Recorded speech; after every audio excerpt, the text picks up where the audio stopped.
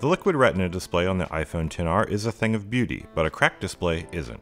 So today we're going to show you how to replace the display on your iPhone XR. Replacing it isn't that hard and it'll only take you about 40 minutes. For this repair you'll need a P2 pentalobe bit, a tri-point Y000 bit, a Phillips 000 bit, an iOpener, a set of iFixit opening picks, an ice clack, a spudger, some tweezers, and your replacement display. We also recommend that you use a magnetic mat so that you can mark where all the screws came from in your device. There are some different screw types and lengths that you'll need to be careful with. A couple quick warnings before you get started.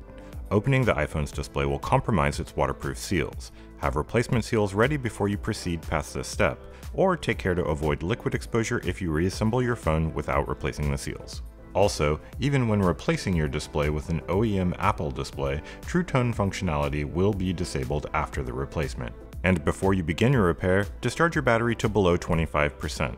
A charged lithium-ion battery can catch fire and/or explode if you accidentally damage it while you're doing this repair. To begin, power off your iPhone and then remove the two P2 pentalobe screws at the bottom edge of the phone near the charging port.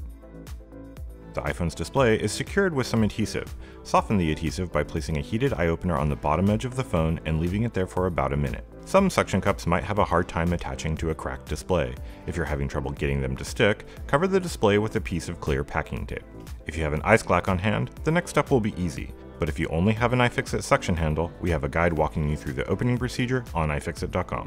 Position the cups of the ice clack near the bottom edge of the iPhone, one on the front and one on the back. Then press the cups firmly into place, making sure the suction engages. Hold on to your iPhone securely and close the handle of the ice clack so it slightly separates the screen from the rear case of your phone. But be careful, don't try and separate the whole thing. We're only trying to make a gap for the next step. When you see a small gap appear, insert an opening pick into the gap under the display to make sure that the adhesive doesn't re-adhere. Once inserted, slide the opening pick around the lower left corner and up the left edge of the iPhone. Make sure you slice through all the adhesive, holding the display in place. Just be careful not to insert the pick too far, you could damage the internals. Take your pick and reinsert it at the bottom edge, but this time, slide it up the right side of the phone to continue separating the adhesive.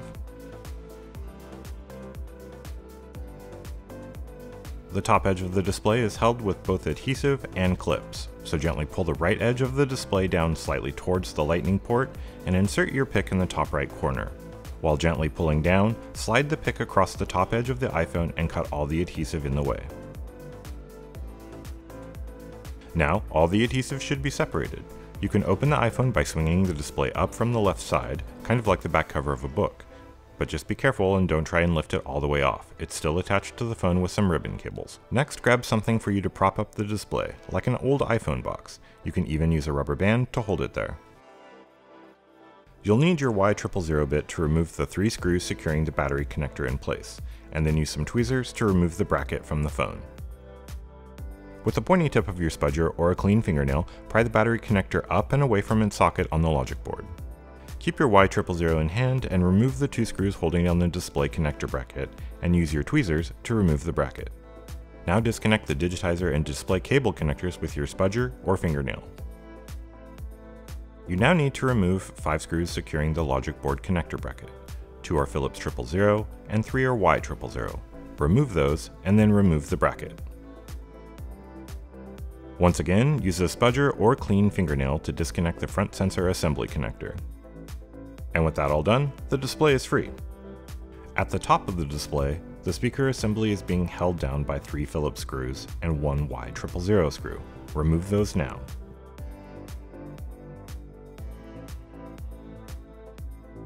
Using your tweezers, gently flip the speaker assembly down, but be careful because it's still attached. Use your iOpener to heat up the top front of the display for 1 or 2 minutes so that we can soften the adhesive holding down the sensors.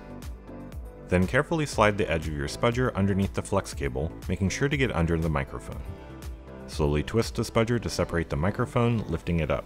Working from left to right, slide an opening pick beneath the flex cable and underneath the proximity sensor and flood illuminator module.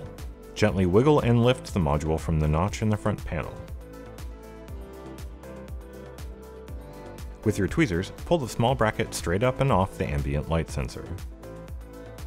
Then use the same tweezers to wiggle the ambient light sensor from its notch in the display. Don't pull it off the display, it's still attached via the flex cable. remove the earpiece speaker, and front sensor assembly. Now we need to remove the LCD shield plate. Start by removing the 5 Y000 screws on the sides, then remove 4 more screws, 2 on the top and 2 on the bottom. Use your iOpener to soften the adhesive holding the screen cables down on the LCD shield. Insert an opening pick between the display cables and the LCD shield and slide it towards the bottom edge of the screen. Stop when you get to the end of the first wire.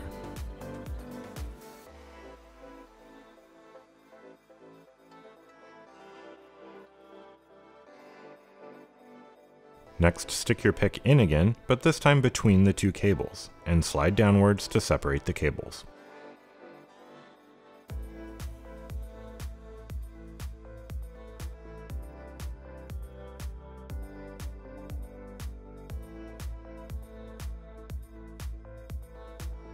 Grab each cable near where it bends 90 degrees and pull them apart. Peel the entire digitizer cable away from the LCD shield and fold it aside. Grab the opening pick and insert it under the top edge of the LCD shield. Twist the pick to separate it from the display. Grab the LCD shield by its top edge and swing it upwards a few degrees. Then press gently on the lower part of the display cable with a spudger, pushing it through the cutout in the shield. Continue to raise the top edge of the LCD shield and feed the rest of the display cable through the cutout. Raise the LCD shield a bit higher and you can see the rest of the cable stuck to the back. Use your spudger to separate the display cable completely. As you lift the shield, take note of the metal prongs on the bottom edge. They will need to go back the same way during reassembly. Now you can remove the LCD shield and we can transfer it to our new display.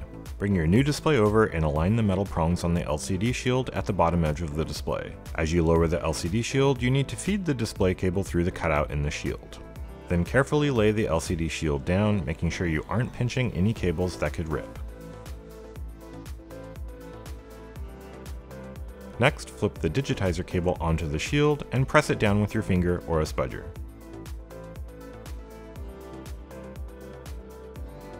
The connectors of these cables should be right next to each other when you're finished. Time to screw back in the screws that secure the LCD shield to the display.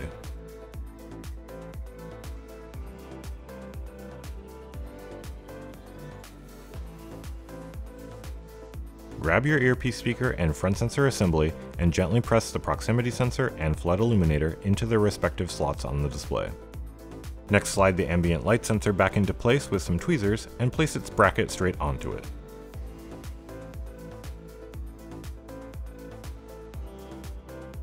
Use your finger to gently press the microphone back into place, then press the flex cable below the microphone onto the display, making sure that it's well adhered. You can also use a spudger for this step. Now you can flip the speaker assembly over and reinstall the 4 screws securing it in place.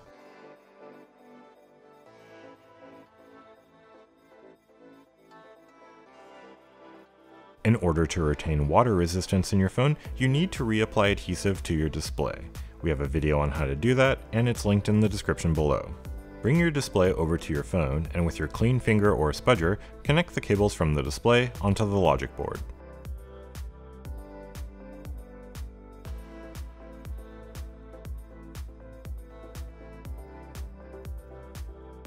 And then screw in the brackets that cover them.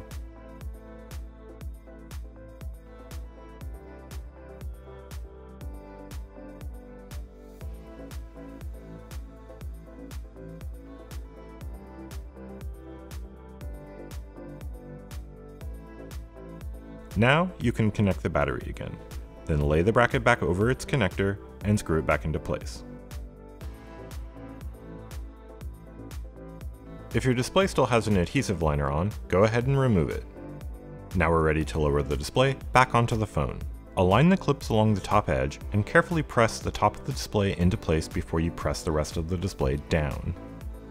If you feel any resistance, check the condition of the clips around the perimeter of the display and make sure they're not bent. Lastly, go ahead and screw back in the pentalobe screws.